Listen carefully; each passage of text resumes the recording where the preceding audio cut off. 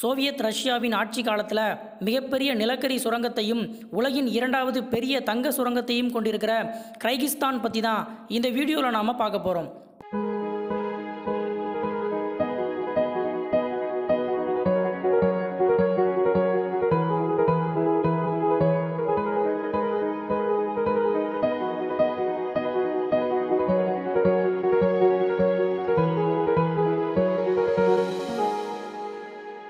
%70க்கும் மேலே மலை பிரதேசத்தை கொண்ட கிர்கிஸ்தானின் மொத்த பரப்பளவு சுமார் 1,91,800 சதுர கிலோமீட்டர்கள்.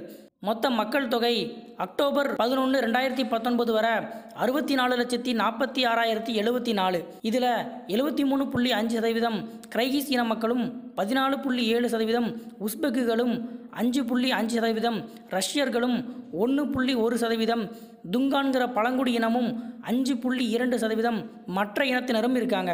உலக மக்கள் தொகையில் கிர்கிஸ்தானின் பங்கு 0.08%. தலைநகர் பிஷ்கெக். நாட்டின் பணம் கிர்கிஸ்தானி சோம்ங்கிற பேரில் அழைக்கப்படுது.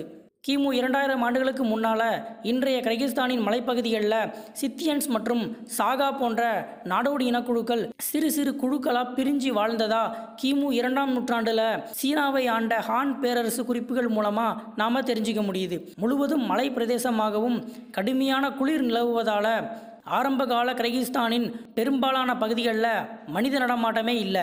ஆனால் பிற்காலத்தில் வந்த பட்டுப்பாதையின் முக்கியமான வழித்தடமாக கிர்கிஸ்தான் இருந்ததால் அங்கே பல இன மொழி கலாச்சாரத்தை சேர்ந்த மக்களும் வர ஆரம்பித்தாங்க. குறிப்பாக கிர்கிஸ் இன மக்கள். கிர்கிஸ்தானின் பூர்வ குடிகள்னு எந்த இனத்தையும் சொல்ல முடியலனாலும் இன்றைய கிர்கிஸ்தானின் பெரும்பான்மை மக்களாக இருக்கிற கிர்கிஸ்களின் பூர்வீகம் ரஷ்யாவில் இருக்கிற சைபீரியா தான். மத்திய சைபீரியாவின் எனிசே நதிக்கரையில் இருந்த பெருவாரியான கிர்கிஸ் இனக்குழுவின் ஒரு பகுதியினர் அங்கே நிலவிய கடும் குளிராலையும் மேய்ச்சல் நிலங்களை தேடியும் ஆசியாவின் தெற்கு பகுதியை நோக்கி நகர ஆரம்பித்தாங்க. கிபி 840களில் வடமேற்கு மங்கோலியாவை பூர்வீகமாக கொண்டு வாழ்ந்த நாடோடிகளான உய்கர்களை விரட்டிட்டு அந்த பகுதியை கைப்பற்றிக்கிட்டாங்க. கிபி 10ஆம் நூற்றாண்டின் தொடக்கத்தில் எஞ்சியிருந்த கிர்கிஸ் மக்களும் மங்கோலிய பகுதிக்குள்ளே வந்து குடியேறிட்டாங்க. சுமார் 200 ஆண்டுகளாக அங்கேயே தங்கியிருந்த கிர்கிஸ் இன மக்கள் 13ஆம் நூற்றாண்டில் வலிமை பெற்றிருந்த செங்கிஸ்கானின் மங்கோலிய படையின் தொடர் தாக்குதலை சமாளிக்க முடியாமல் மேலும் தெற்கு நோக்கி நகர்ந்து இன்றைய கிர்கிஸ்தானின் வடக்கு பகுதியான டயான்ஷான் மலைப்பகுதியில் வந்து தங்கிட்டாங்க. 14ஆம் நூற்றாண்டில் கிர்கிஸ்தானின் பகுதிகள் செங்கிஸ்கானின் மகனான சகாட்டாயின் கட்டுப்பாட்டில் இருந்தது. 16ஆம் நூற்றாண்டுகளில் கால்மியுக்ஸ்களின் கட்டுப்பாட்டிலையும் 18ஆம் நூற்றாண்டு வாக்கில் கொக்காட்கானேட்களின் கட்டுப்பாட்டிலையும் இருந்தது. 18ஆம் நூற்றாண்டின் இறுதியில் சீனாவின் குயிங் வம்சத்தினர் கிர்கிஸ்தானின் பெரும்பான்மையான பகுதிகளை ஆட்சி பண்ணாங்க. 19ஆம் நூற்றாண்டின் தொடக்கத்தில் கிர்கிஸ்தானின் சில பகுதிகளை உஸ்பெக்குகள் கைப்பற்றி பல உஸ்பெக்குகளும் அங்கேயே குடியேறினாங்க.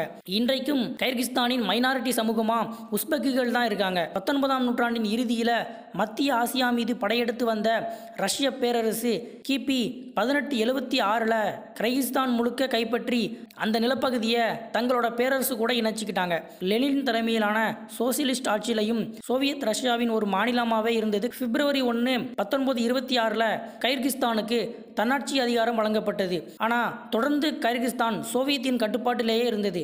நிர்வாக வசதிக்காக கிபி 1939 நவம்பர் 21 ஜலால் அப்தாத், இஷ்கிகுல், ஓஷ், டயான்ஷன், ஃபர்ஜி ஒப்லாஸ்ட்னு கிர்கிஸ்தான் 5 மாநிலங்களாக பிரிக்கப்பட்டது. சோவியத் ரஷ்யாவின் ஆட்சி காலத்தில் கிர்கிஸ்தானின் பல்வேறு பகுதிகளில் நிலக்கரி சுரங்கங்கள் தோண்டப்பட்டது. விவசாயம், மின் உற்பத்தி, தொழிற்சாலைன்னு இந்த பகுதியில் வேலை வாய்ப்புகள் உருவாக்கப்பட்டிருந்தது. சோவியத்தின் வீழ்ச்சிக்கு பிறகு கிபி 1991 டிசம்பர் 21 கிர்கிஸ்தான் சுதந்திரம் அடைஞ்சதாக அறிவிக்கப்பட்டது. அதன் முதல் ஜனாதிபதியாக அகாயேவ் ரான் பதவியேற்றுக் கொண்டார். கிபி 1993 கிர்கிஸ்தானுக்கான அரசியல் அமைப்பு உருவாக்கப்பட்டது. அடுத்த ஆண்டில் கிர்கிஸ்தான் குடியரசாக அறிவிக்கப்பட்டு கிர்கிஸ்தான் ரிபப்ளிக்னு பெயர் மாற்றப்பட்டது. 2005 வரை பதவியில் இருந்த அகாயேவ் ரான் மேலே பல்வேறு ஊழல் குற்றச்சாட்டுகள் வைக்கப்பட்டது. முழு அதிகாரமும் அவர் கையிலே இருந்ததால் அகாயேவ் மேலே எந்த நடவடிக்கையும் எடுக்கப்படலை. பிப்ரவரி 7, 2005 நடந்த பொதுத் தேர்தலில் வாக்கு எண்ணிக்கையில் முறைகேடு நடந்ததா கிர்கிஸ்தானில் பரவலாக பேசப்பட்டது. அதைத் தொடர்ந்து ஏற்பட்ட துலிப் புரட்சியின் மூலமாக அகாயேவ் ஆட்சியில் இருந்து அகற்றப்பட்டார்.